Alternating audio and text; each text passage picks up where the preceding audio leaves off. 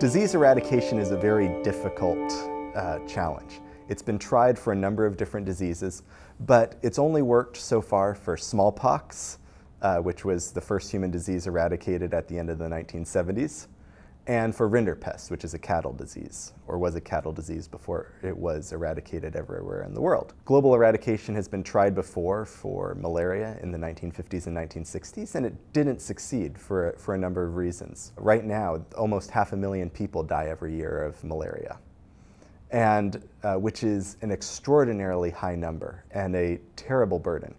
Although this number used to be well over 1 million. So there has been progress in terms of reducing this burden. What one needs to do is different if you're starting at a very high burden where everyone is getting infected several times a year, and what one has to do when one's down to the last couple cases in a given country. The tactics change, the strategy changes, the tools change. When starting out in terms of reducing the burden, the most important thing is reducing transmission and providing access to treatment. So making sure that people have drugs that work is very important. The second thing will be to give out things like bed nets to reduce the rate at which people actually get new infections. Then all of a sudden you can start to look at a country and see that there's very little malaria in certain parts of it. And most of the malaria is concentrated in a few remaining pockets. Then building the right surveillance and information systems and logistics to be able to target enhanced efforts at those sections of the country becomes the next important thing. You get to the point where not everyone, even in the highest remaining transmission areas, is infected. But you have to figure out who is still driving transmission, who is not receiving access to the right tools, and making sure that you extend access to everyone who's driving transmission and everyone who is still vulnerable to the disease. And then in the end, it becomes very interesting.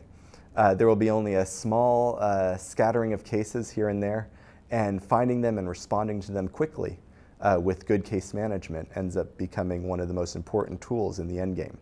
So understanding where a given country is along this continuum, scaling up the tools, and most importantly, the information systems and ability to deliver treatment all along that continuum, fundamental aspects of health systems, end up becoming really important from start to finish. On a problem like malaria eradication, disease eradication in general, getting rid of infectious diseases, it is very fundamentally an interdisciplinary problem.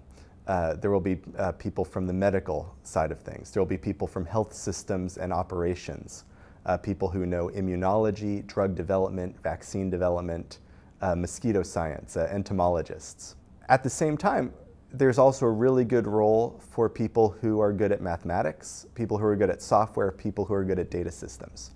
And the interesting thing is, when you have a question that's really core to your part of the problem, and you bounce it off someone from one of these other disciplines, often they will come up with a better way of actually framing and looking at your specific question. Sometimes they might even find a better question that actually gets rid of the main challenge you were trying to deal with.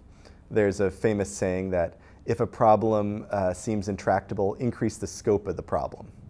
And that actually becomes really evident in the power of collaboration. If you're looking at how can we, in this one domain of, say, drug development, get rid of malaria, that might be an intractable question.